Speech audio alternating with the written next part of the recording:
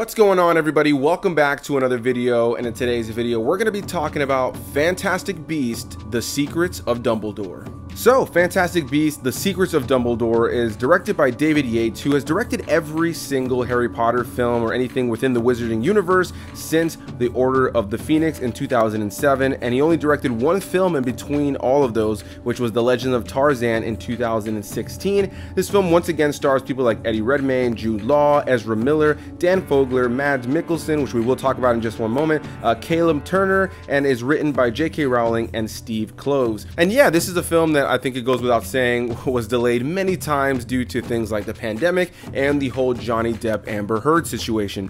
I won't go ahead and lean into that too much here in this video, but for anybody who's not familiar, of course there is legal issues going on between Johnny Depp and Amber Heard that have to do with abuse, and so because of that they decided to remove Johnny Depp from the role of Grindelwald, who was the titular character of the last film and the big reveal at the end of the first film. So they brought in Mads Mikkelsen to fill the role, and I'll go ahead and start this off by saying there won't be spoilers for the story here, but I do want to make something abundantly clear. This is not a case of doing what they did with Colin Farrell becoming Johnny Depp and him kind of using his magic to hide himself in this movie. This is 110% a recast, and they treat Mads Mikkelsen's version of the character here as if it was the same version we were watching in the second film that Johnny Depp was playing. So this is not a case of him using his magic to kind of hide what he looks like, to kind of, you know, trick people, and him being Mads Mikkelsen in this iteration of the character.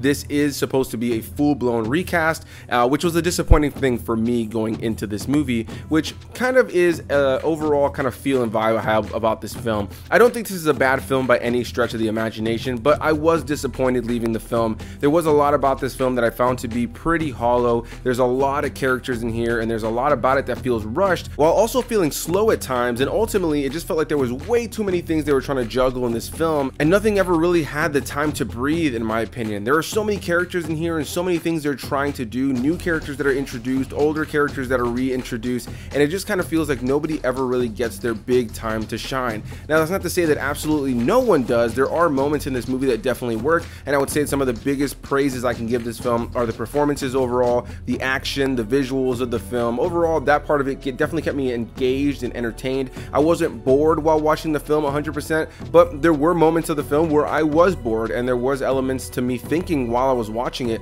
where is this going and what's really happening? This film is over 2 hours, and ultimately I just kind of feel like not much happened. By the end of the film, there are a couple things that have kind of been changed. There are a couple of things that have really happened, but we're kind of in a very similar place to where we were story-wise at the end of the second film, which is an interesting thing going into this film as well, because this film, you know, takes place a little bit after the events of the second film, but in a lot of ways feels like it picks up right after the second film. And you may think, well, that sounds pretty good, but for me, since there has been a time gap, it feels like these characters have kind of moved on and started doing different things, and they all kind of get pulled into this adventure, and it just feels very convenient how quick everybody just kind of comes together to deal with this situation of Grindelwald. Overall, I found the film again to be entertaining in terms of its action and its overall feel and vibe, the look.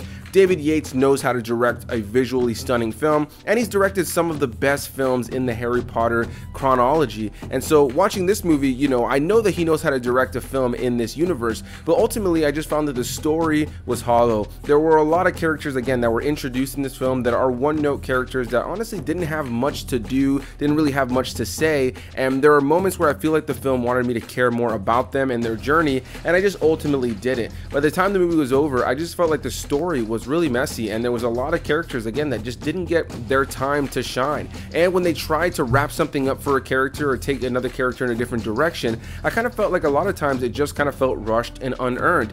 That is a real damn shame, because I enjoyed The Crimes of Grindelwald. I didn't think it was amazing. By no means was it in the top echelon of films in this franchise, but I enjoyed it for what it was. I enjoyed Fantastic Beasts way more than that, and I could definitely say that for me, these have just gotten a little bit worse with each installment. Not bad movies for me. I enjoyed them all. I enjoy being a part of this universe. Whenever you get that classic Harry Potter theme playing throughout the movie, whenever you get to see the iconic imagery from this franchise, it does give you those chills. It does put a smile on your face. It does make you feel like a kid again. And so that element of this film, without a doubt, was definitely an amazing part. But that's really what this movie really held on to for me when it comes to something that was actually memorable. Now, the biggest standouts of this film for sure are Jude Law as Dumbledore. I think he's fantastic, and we saw that in the last film, but he's great here once again in the role.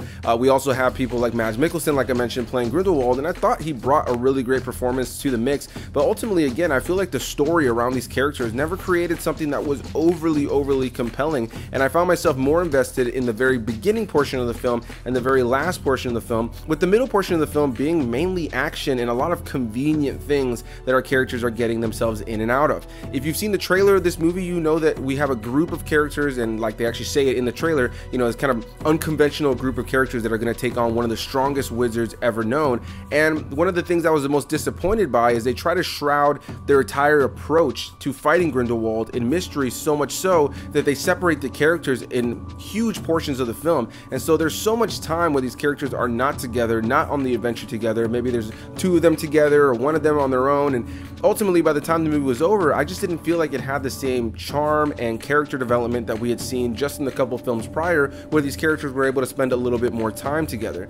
Ultimately as well, I found myself in the middle portion of the film feeling like these characters were conveniently getting themselves in and out of situations. I'm not gonna lie, I was pretty disappointed with what they did with the character of Credence in this film, played by Ezra Miller. Of course, there's a lot going on with Ezra Miller right now, but as far as this film goes and his performance, I thought he gave a good performance, but I just feel like his character was a much bigger deal in the last two films, and in this film they kind of make him a huge deal while also sidelining him, and that's kind of how I felt about this film overall. There are things they want to make a big deal in the film, but it doesn't really feel like there's a full-on focus on all of those elements. So by the time the movie comes to an end, there's just questions that you have in your head, and there are things that just feel like they got sidelined that were kind of made out to feel a little bit more important than they actually played out in the movie. Again, performances top-notch, overall cinematography, visuals, action, and all that top-notch. I think if you're going for a good fantasy action adventure film, you're gonna definitely get that. If you're a fan of the Harry Potter franchise, there's definitely things to enjoy here, but I think I would be lying to you if I said this is a completely cohesive, super strong narrative that is, you know, really impactful. In no way, shape, or form does this even come close to any of the other Harry Potter films, including the first Fantastic Beasts film. I would say this is about on par with the last Fantastic Beasts film, Crimes of Grindelwald, and that's a damn shame because I liked that movie, but I was disappointed by that one, and I found it to be a little bit messy, and unfortunately, you have another case of that going on right here. David Yates is a really great director, and honestly at this point I would love to see J.K. Rowling team with a different director, bring in a new fresh pair of eyes to continue on with the last two installments if they continue to do these installments for Fantastic Beasts. I think ultimately David Yates, I don't want to say, you know, he's kind of done what he can with this franchise, but I think it would be nice to have a different set of eyes directing the franchise at this point. I think he's done incredible work with this franchise, but yeah, I think something different needs to happen here at this point because the narrative is just kind of messy and all over the place. I will say though, one thing that grew on me way more in this film that, you know, I enjoyed in the last film and I like that they added more of that here was Caleb Turner's character of Theseus, which is Newt's brother in this franchise. And I found that their time together I was really enjoying. I think that Newt Scamander and Theseus are just really cool characters. I find that they have similarities while also having these vast differences in who they are. And the two actors look a lot like brothers, so ultimately it kind of is easier for you to lean in to this brother relationship that they have. And I really enjoyed the screen time that the two of them have together on screen, even if it doesn't really feel that important to the story. So that's gonna be my thoughts on this film. I haven't covered the Harry Potter films here on the channel yet, but now I have covered the three Fantastic Beasts films. And what I could say is, I think the first one is still the best one. I think the second one gets messy and it's probably one of the weakest films in the entire of the Wizarding World live action films. And I would have to say that this definitely follows suit. I almost want to say that I think I like Crimes of Grindelwald just a tad bit more, with this film having elements that I enjoy more than some of the events of Crimes of Grindelwald, but I just found that this film overall was just really all over the place, really messy. Or honestly, I just felt like it felt hollow, like a lot happened, but narratively not that much happened, and I found myself bored halfway through, which is a damn shame. I found myself bored through the action because I felt like the action wasn't really amounting to much, and the convenience kind of removed some of the stakes. You know, our characters would get into situations and they're just fine. You know, there really wasn't a huge sense of stakes. A character gets kidnapped and like 10 minutes later, you know, one of our characters already knows where they are, goes and saves them, and sure, they they kind of have to run away from something, but you just never feel like anybody's truly in danger as they're taking on the most dangerous wizard ever known, you know? So that's gonna be my thoughts on the movie. Can't wait to hear what you guys have to say. Hit that like button if you guys enjoyed the video, comment your thoughts, subscribe for more videos. You guys know how it goes, and I'll see you guys in the next one. Bye-bye.